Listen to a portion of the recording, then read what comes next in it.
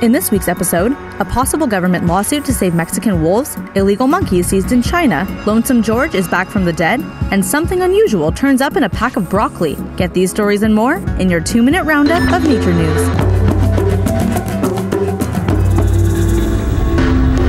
Starting in the States, where Arizona officials are putting the federal government under pressure to help the recovery of endangered Mexican wolves.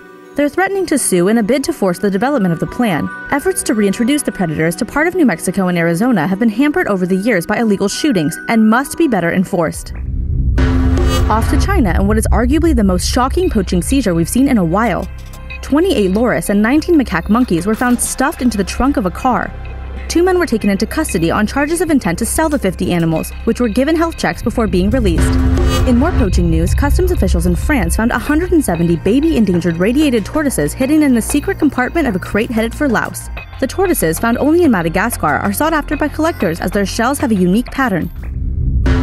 Sticking with tortoises, Lonesome George, the last known giant Galapagos tortoise, is coming back from the dead in a new exhibit at the American Museum of Natural History. Head over to earthtouchnews.com to find out how he was preserved. From one reptile to another, and this week's weirdest. A family in the UK was stunned to find a gecko hiding in the broccoli they bought at a local store. The tiny stowaway, now dubbed Brock, traveled all the way from Spain hiding in the veg. Speaking of strange finds, a team of scientists in Vietnam have discovered a new species of stick insect, and it is massive.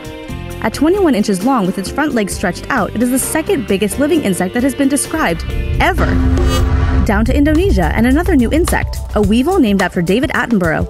The new beetle isn't the first animal named after the legendary naturalist, but it's hoped that the find and the name will boost support for projects that protect the island's forests, some of which are in serious danger of being wiped out in the next decade. Another Indonesian animal has scientists puzzled, the fanged frog. The frog is the only species that gives birth to tadpoles, as opposed to laying fertilized eggs. Back to the States, where staff at the New England Aquarium are giving a bullied fish a second chance at school life, with a glass eye. In the wild, sick fish are easy targets for predators, and though the rockfish could swim well, its missing eye gave it the appearance of being weak. We're wrapping up with this week's feel-good story.